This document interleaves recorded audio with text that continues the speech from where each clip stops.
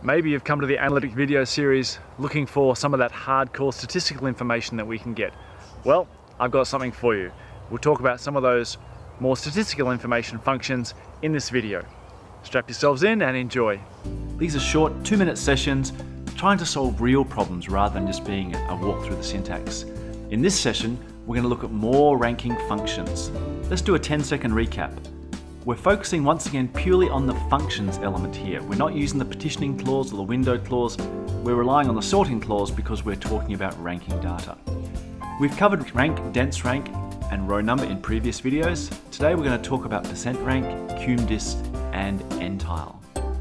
So the requirement comes in from your manager. List the distribution of the top 50 movies at about the $1.5 billion mark, and of course, like all managerial requests, they need it ASAP. So here's our raw data. We have some movies here and their gross sales worldwide. And you can see that some of them have been well up into over the $1 billion mark. The new function we're looking at today is percent rank. Now, percent rank returns a value between 0 and 1. So for ease of readability, we're going to multiply that by 100.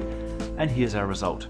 What percent rank tells us is the percentage of rows that are underneath a particular value. So if we look at, for example, Furious 7, we are saying that the $1.5 billion gross sales is greater than 91.8% of all the other rows in the table.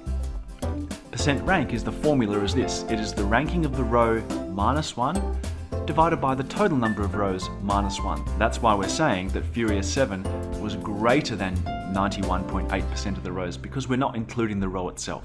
An alternative is cum-disc, which does include the current row. Its formula is identical except we've removed the two minus 1s. So it's the current row divided by the total number of rows.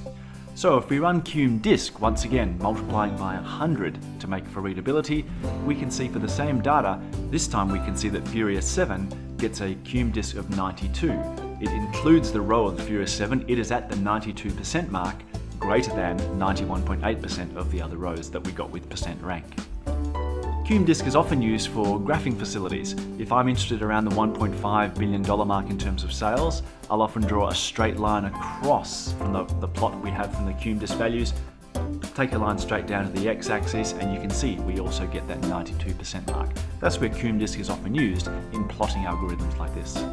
Let's look at our last one, NTILE. Now, you may not be familiar with that term, but you're probably familiar with terms like quartile, decile, tertile, octile, indicating a various way of chunking up the data. NTILE is the generic version of that.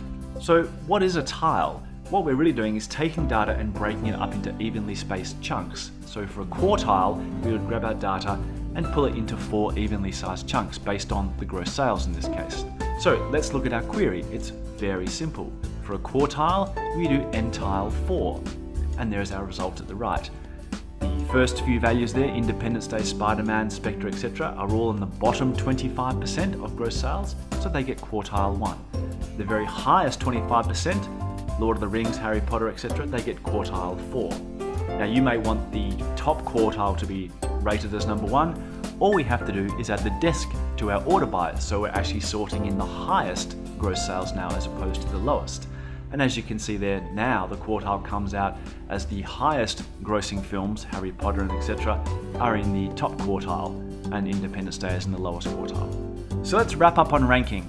We saw these 3 in previous videos. We've now covered cum-disc, percent rank, and NTILE. You can run these for yourself by clicking on the link below to get to live SQL. Our next session we'll look at some of the idiosyncrasies you'll encounter when using analytics. Thanks for watching. Don't forget to keep it simple with SQL. We'll see you all again soon.